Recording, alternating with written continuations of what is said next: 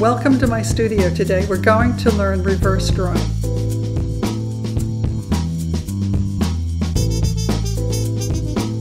Here you see me put paint on a sheet from a paper palette. It comes in a pad and it's available at art stores.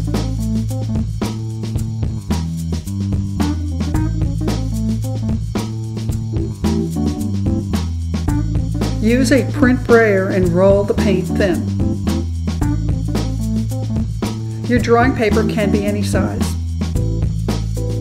Be careful not to press your hands on the paper. Tools to use can be a ballpoint pen, pencil, or a stick.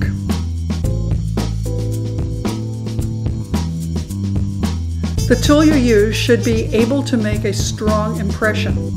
Your lines will be thick or thin depending upon how hard you press down or how thick or thin the oil paint is underneath. Pull up the paper and see how it looks.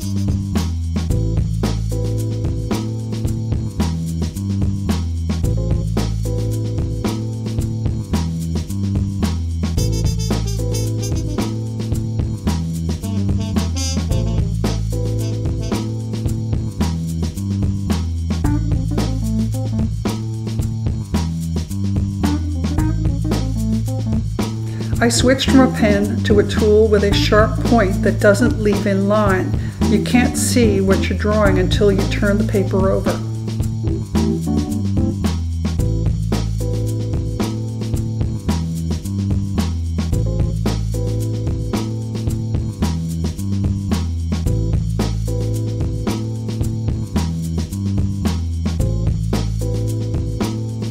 I'm drawing with the handle of this tool to get a wider line.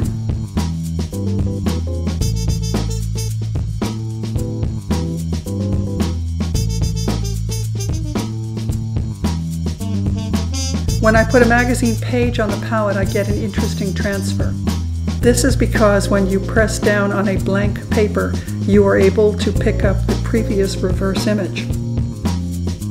You can use a paintbrush and move the wet paint that is in the drawing.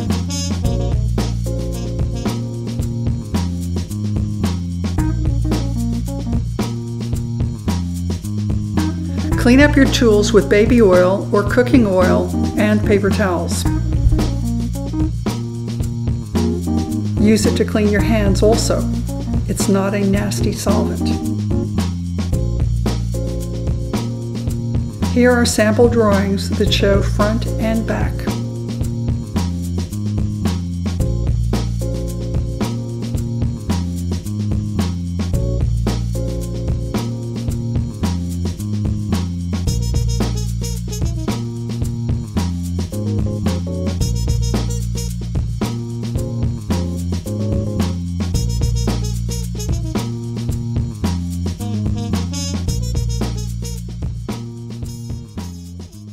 Contact me if you'd like to learn how to do reverse drawings at a private class or group workshop.